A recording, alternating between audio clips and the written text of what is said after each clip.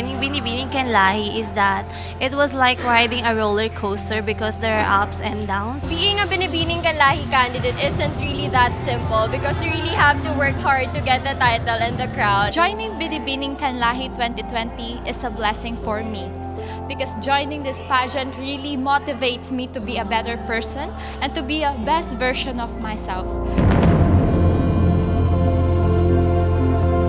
I really want to pursue the world of pageantry. So this is my biggest competition at the age of 17. It's really a great opportunity I will forever treasure in my heart because Binibining Kanlahi is a province-wide prestige pageant that a lot of people look up to.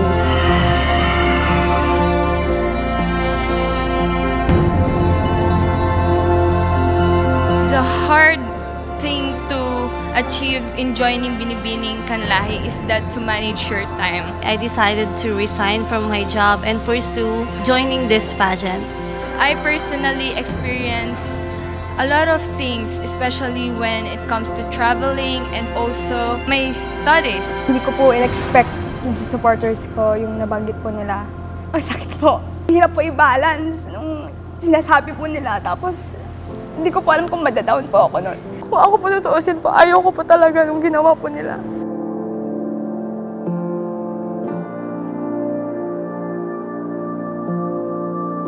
Binibining Kanlahi also helped me to be more professional and also punctual person when it comes to work and to career. I am thankful because I've learned to be humble and appreciative in everything that I have. I believe that I can able to inspire other people, not only my co-candidates. Marami na po akong natutunan. Napakalaking opportunity po para mag-excel kami and at the same time, magkaroon po kami at mabuild pa yung confidence na dapat para sa amin. I find self-discipline and also time management Made me more confident for who I am.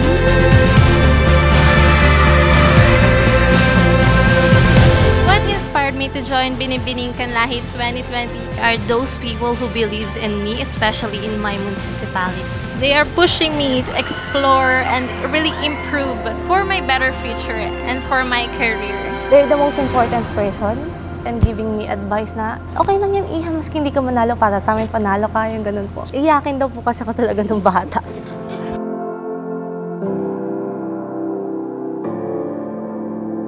I have been competing in different municipality pageants for me to be able to join this province-wide pageant. And Of course, you have to prepare like going to the gym. Yung sa akin po, more on spiritually po, emotionally po, tsaka mentally po. Yun lang po yung ginagawa ko ngayon. Halata naman pong hindi po ako nagda-diet.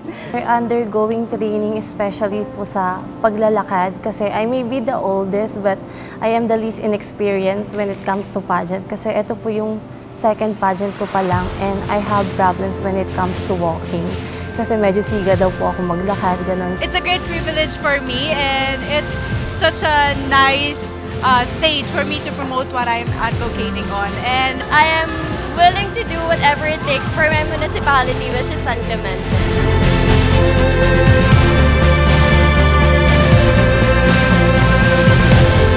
Good thing about joining this pageant is I get to know about these ladies and that yung mga nabuong friendship sa amin. Feeling ko this batch is friendly sila lahat, lalo na si Miss Mongkada. Hindi po namin iniisip yung competition because the most important part of this competition is the happiness and enjoyment, friendship, love for each other. Napaka-humble po nila and masaya po ako na nakasama ko sila and masaya po kami kasi kami po yung napili ng aming municipality to represent our municipality.